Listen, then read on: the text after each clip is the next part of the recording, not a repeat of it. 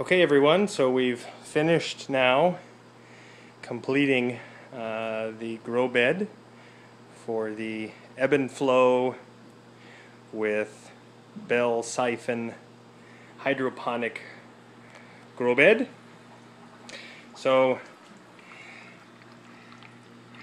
we got the strawberries planted in the lava rock bed.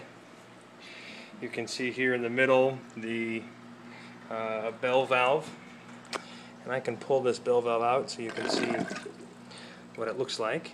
So it's a PVC tube with some holes in the bottom of it down inside there. The center tube is what determines the fill water level.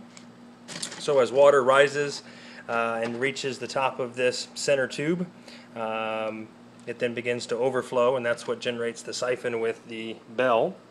This clear plastic tube was recommended on a YouTube video. What it does is during the siphoning process, once the water level gets below this clear tube, it injects air back into the top of the bell, which instantly kills the siphon. Prevents the siphoning from kind of gurgling and gurgling for some time. As you can see here, we're refilling here. Water begins to run over the top of that tube. So we'll drop our bell valve in here, and as you'll watch, the water level will continue to rise.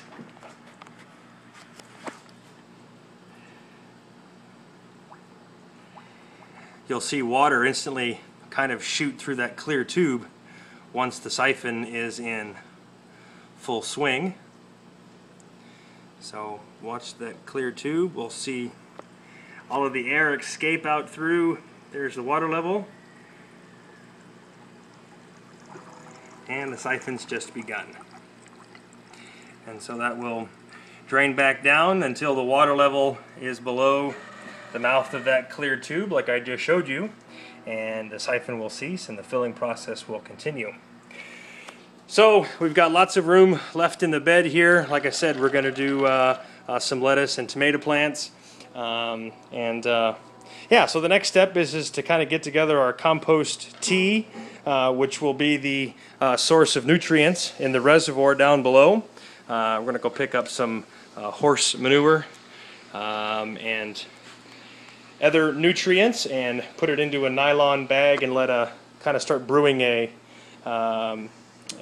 compost tea, which is what will give these great strawberries all of the nutrients needed to grow like crazy.